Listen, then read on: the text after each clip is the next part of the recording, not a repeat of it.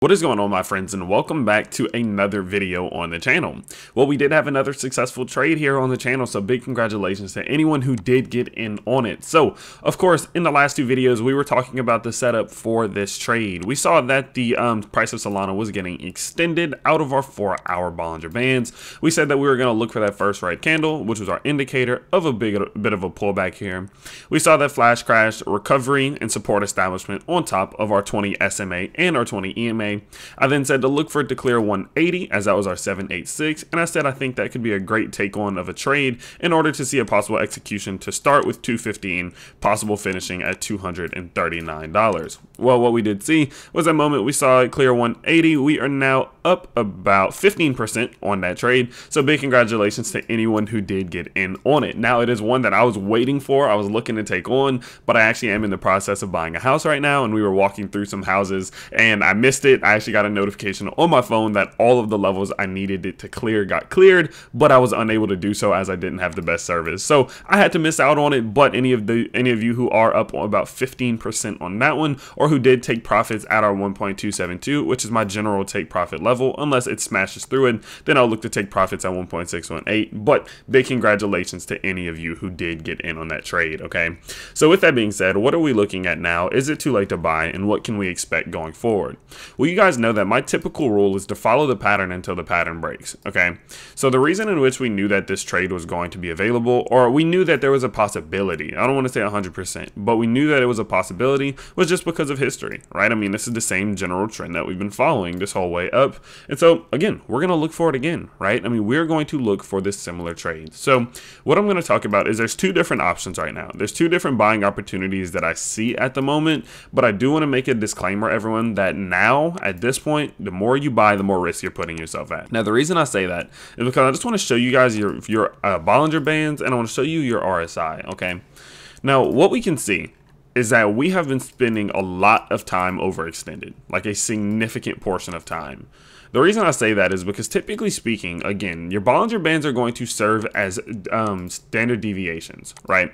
So what this top line is going to be 2 standard deviations away from your simple moving average. So what that means is generally, typically, the price will only go about 2 standard deviations away, or this distance away from this simple moving average, before retracing back to it and starting to correct itself, okay?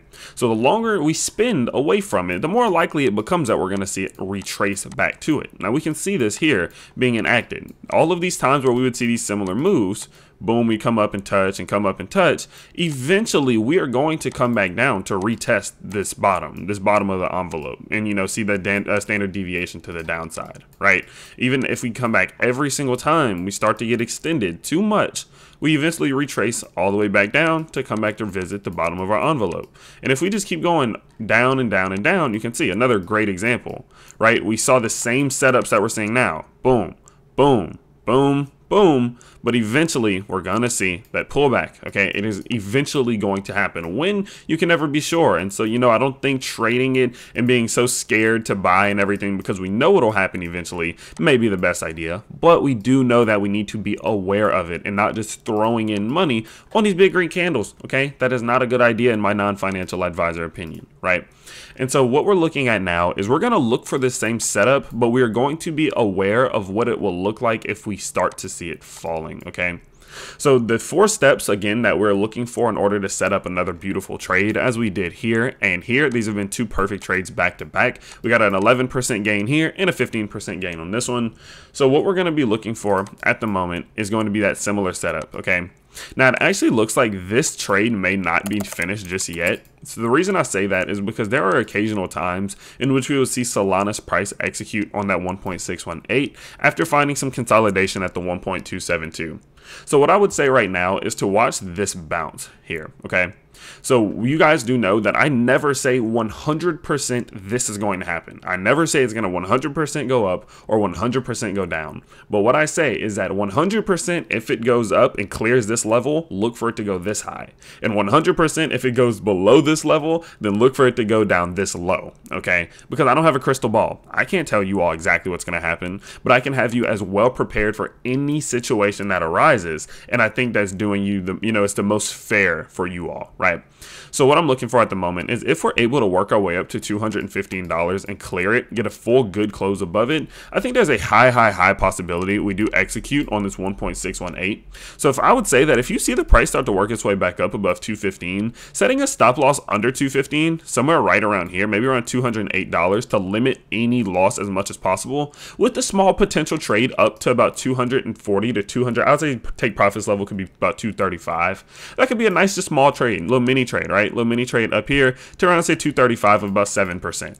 So again, there's times where when we clear this 1.272 off of this swing high down to this swing low, we'll come up, get a little exhausted, but then boom, we start to work our way back up to execute on the 1.618. So if it does continue upwards, look for that finishing. Look for that finishing of the 1.618, okay? We have seen that happen a few times here, and so I think it's still within the realm of possibility. We just need to keep an eye on that, and I think setting a stop loss there would make a lot of sense, as again, we are getting into risky territory, okay? Buying right after we set an all-time high, it's very incredibly risky, okay? Now, in terms of downside, in terms of if this thing starts to fall, of course, you guys know our steps. We've done it 2 times in a row here on the channel in the last weeks. We're going to be looking for the same movements.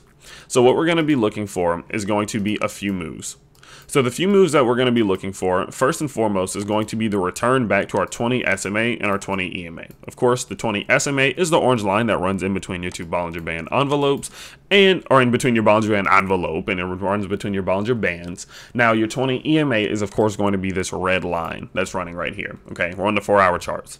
So what I want to see again is the establishment of support here. That's step number 1, because typically step number 1 is going to be the return back into the envelope. Once we get extended out of it, we want to return back in it. But you guys see, we got extended. We had a red candle outside of it, which is always, or not, I don't want to say always, but a very highly likelihood that we're going to return back into our envelope. That's exactly what we saw. So now instead of that being step 1, now next step 1 is going to be the return to our 20 SMA and our 20 EMA. Okay.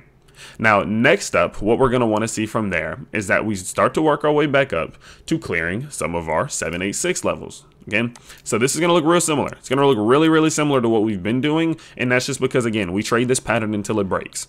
So what we're doing is we're looking at this. So say the price comes down and we see a support establishment, maybe a little wick below, but we get a full good close and open above this, right? What I'm then doing is I'm drawing a Fibonacci from our swing high down to this swing low. And my current game plan, of course, so what we've been doing is that we are not going to remotely consider buying until we clear this 786. Until the 786 gets cleared and we have the belief that we're going to execute on a 1.272 up at 226 right now, on this example, if the price was to perfectly go here, which it wouldn't, of course, this is what we're looking for. Boom. We'll go back up here. We get a close. We get an open. That would be great. If we just get a close and it's continuing upwards, we could take on that trade. I would wait to see if it can at least clear that high on that single candle before believing it goes up here. Okay. But the setup's all the same. The setup is, again, all the same. Do pay attention to, though, we're overbought. We're overbought on everything. We're overbought on the dailies. We're overbought on the 4 hours. We're extremely overbought on the dailies. So will this trade fulfill? Will it come true and, do this exactly again like it has this last couple of times that we've been taking advantage of it? I don't know, right? But it is one that we need to keep an eye on, because people who just say, oh, it's setting all-time highs, don't buy, that's not necessarily true, right? There are ways in which we can be buying on this thing's way up to go to the top while limiting risk as much as we possibly can. Now, for any of these things where I say this is a good trade, if you are not, short-term trading, but increasing long-term buying opportunities or increasing your long-term portfolio, using these buying opportunities for these trades to dollar cost average in also makes a lot of sense, right? If you dollar costed average in here and here, I mean, say if you bought here and you just held it, I mean, you're up about 50%, right? So these short-term trade opportunities still do also act as our long-term position increases as well, right? So whichever one you're doing, it can serve as both. So what I'm just going to say is that it is getting more and more risky. Is it too late to buy? No. Is it getting too late to buy? Probably so. Again, we talked about that. We talked about that back here, right? Is that the more we keep getting extended, our daily Bollinger Band is way extended. That first red day that we have could start to send us back down. Okay, so we just need to pay attention. We just need to watch this thing and start to expect that it's going to need to cool down at some point.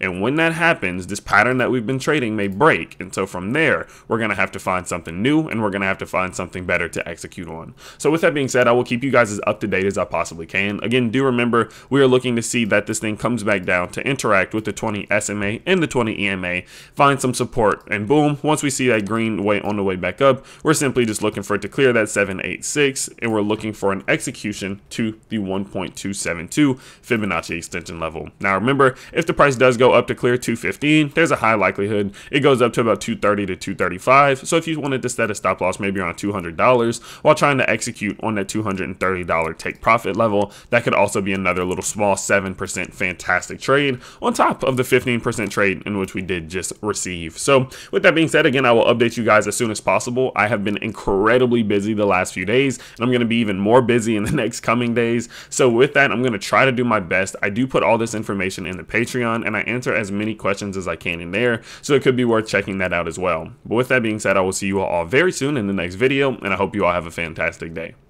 Peace.